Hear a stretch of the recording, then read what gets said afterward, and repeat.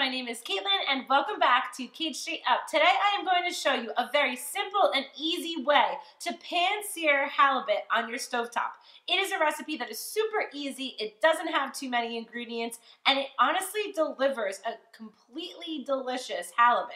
Now, there are so many ways that we could cook halibut, and if you want to see another way, go ahead and request it below this video. But this is a really easy kind of go-to way that you're going to love for a weeknight dinner. So we have two nice pieces of halibut here that I got from the food store or your fish market, wherever you can get it. And we're just going to add some sea salt and pepper.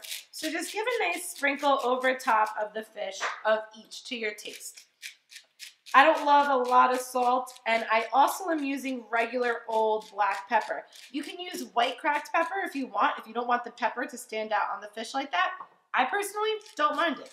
After that, this is a little bit funny, but we're gonna go ahead and add the halibut to a regular 1 gallon old Ziploc bag because we're gonna allow it to sit in our fridge with some of our other ingredients for about a half hour to an hour so it kind of soaks it all up and the flavor gets into it. So you're just gonna take your nice big halibut pieces and toss them into your plastic bag.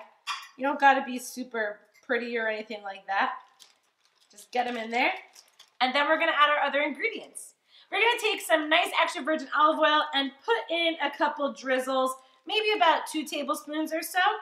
And then we're gonna add some really, really nicely finely minced garlic. If you don't have fresh garlic, you could also just use some garlic powder, or you could skip this altogether. I know this looks funny, guys, but I'm telling you, it's awesome. Last step, we're squeezing the juice of 2 lemons into a container that we could then pour into our plastic bag. You might be able to cheat and get it right into your plastic bag on its own, but I like to kind of pour it into something that I could easily just slide in there because we need a decent amount of lemon juice. So after you got your lemon juice, just go ahead and pour it into your bag, and then we're gonna zip this sucker up. The best way to do it is to lay it down flat and fold your Ziploc bag over so that there's no air left in it. Once you got it all nice and secure, it goes into your fridge for a half hour minimum, and it could go in there up into an hour. After you've allowed your halibut some time in the fridge, you could go ahead and get ready to pan sear it stovetop. I have an awesome Zelancio cast iron skillet that I like to use that's available on Amazon, and it's fantastic. Pour in a little bit of olive oil, make sure that it gets hot, and we are going to sear it on each side for about 3 minutes. So go ahead and drop in your halibut, 3 minutes on one side, flip it over, and 3 minutes on the other. You could go ahead and brush some of your marinade, that nice lemon juice and garlic and salt and pepper, onto it as it's cooking, or pour a little bit into your skillet. If you really want to, you could even throw in a tiny drop of white wine, and it will be fantastic.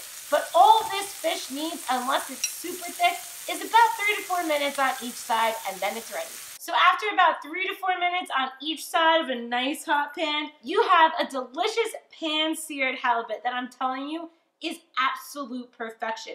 It looks nice and simple. I like to garnish it with a little bit of greens just to kind of give it a pop, and it goes great with a delicious Sauvignon Blanc. Subscribe to Cait Straight Up for more fun recipes like this every Tuesday and sometimes on Thursdays and Sundays in between. If you have any questions about this simple and easy weekday, fun, awesome pan-seared halibut, make sure to comment below or tweet at me at Cait Straight Up. And other than that, guys, I can't wait to see you next time. If you want to see halibut cooked a different way, make sure to comment as well, and I will see you next time. Bye-bye.